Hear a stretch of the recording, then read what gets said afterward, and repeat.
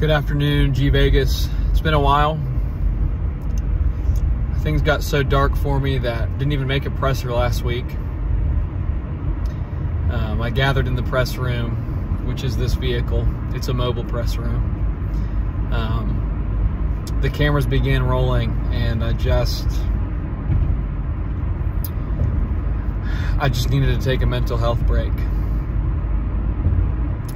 So I left. I jumped out of the mobile press room, and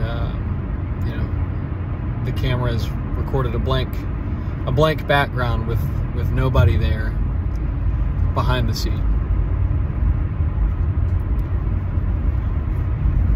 6 losses in a row. My team, I said it the other day and I'm going to say it again, I'm going to call them out. I've tried playing nice. They have less fight than my high school guys team. Earlier this season, back in October, the Vipers, which is the soccer team that I coach, lost 3-0 against the GMC high school prep boys team. It was a devastating blow. It was devastating for me, especially because I was coaching that GMC team at the time. And it just felt icky. I was sick that the Vipers had lost that game, and that I had done such an excellent job coaching that I had outsmarted my own team. I'm not saying that the GMC team won because of the coaching or that the Vipers lost because of coaching. However, the data speaks for itself, so you tell me. 5 days after that game, 6 days after that game, the Vipers lost 6-1 at Bob Jones Academy on their senior night. A month prior to that, we had played against Bob Jones Academy and tied 1-1. Again, at this loss, I was not present. I was working on Big Bad Brad's yard up in Wilmington, North Carolina. Not far from where Corbin just had his big breakfast date with Mary, or South Dakota Girl, as she is more affectionately called. Again, not saying coaching had anything to do with it, but I missed 2 games this year. They were both losses. Following the Bob Jones loss, though, that next Tuesday at practice, gathered the boys around and had what we called a family meeting.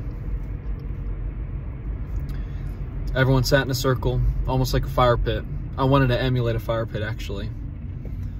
Really could have gone for a brat that day too, but just didn't have any. Anyways, we sat in the circle and we went over team core values, and I asked the team to rate on a scale of 0 through 10 how well we had adhered to those core values that we set as a team on the first day of practice earlier in the year. The highest that we gave ourselves, I believe, was a 6. The lowest was, I believe, a 2. We talked for probably 45 minutes, maybe an hour of that practice, about what we want to see moving forward, how we want to change, how we need to change to get the season back on track. At that point in the year, we had pretty much blown the league. I mean, our league is fairly competitive, almost like the old college football model. And the thoughts of winning the postseason tournament were non-existent. Fast forward to today, where our next game after that family meeting, was that Friday against Hampton Park Christian School, home of the Panthers, alma mater of John Alexander Kurth IV, Tristan T.J. Paws, Master Mute Pawson, as well as Jonathan Luke Vulcan Brooks. We were down 1-0 at half. Had a pretty stern halftime talk with the guys and made some adjustments. We came back into the game, We scored 2 minutes into the second half, I believe. Hampton Park scored a goal with a minute left. They had a breakaway. Our two center backs hit each other.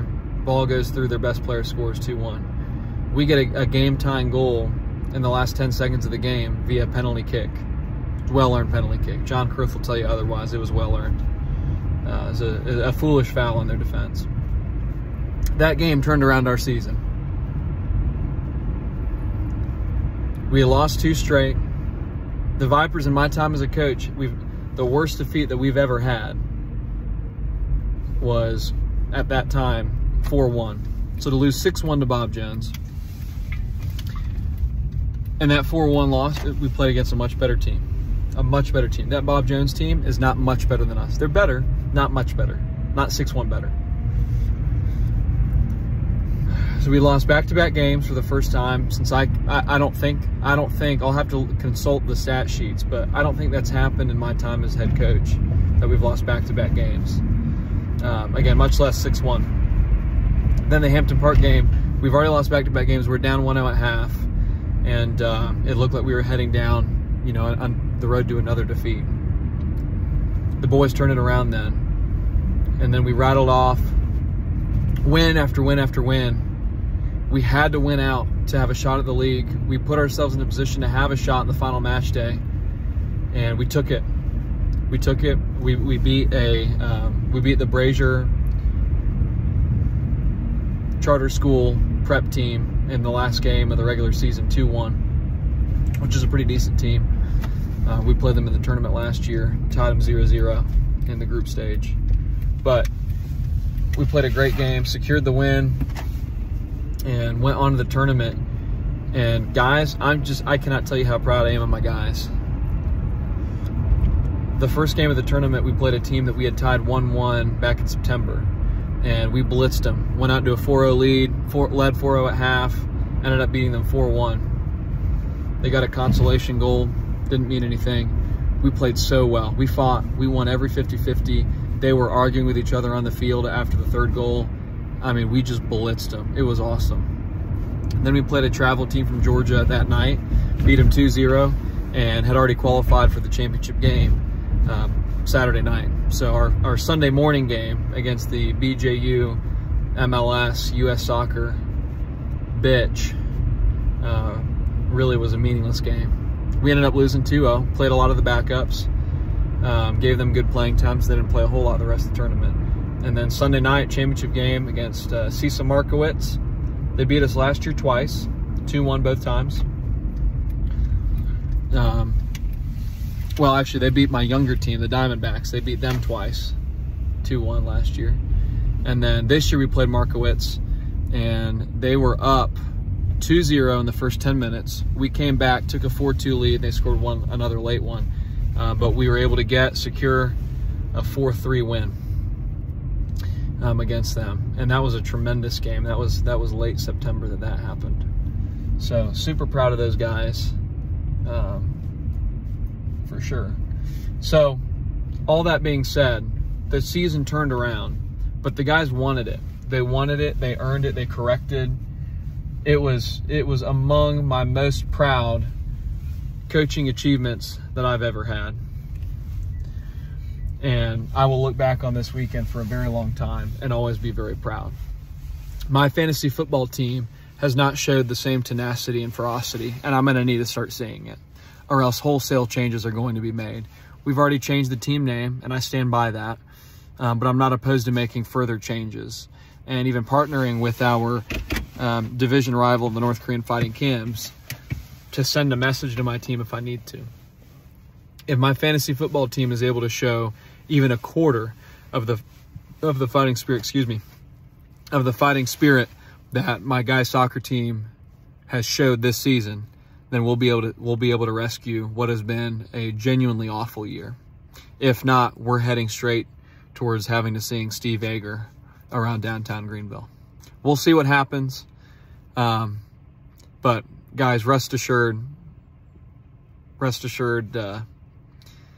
I'm very concerned about my team and my season. This has not been an excellent coaching job as far as my fantasy football team goes, unlike the soccer season has been. Anyways, I will let y'all go. This is a long presser. Thanks for listening, and I will see you all soon.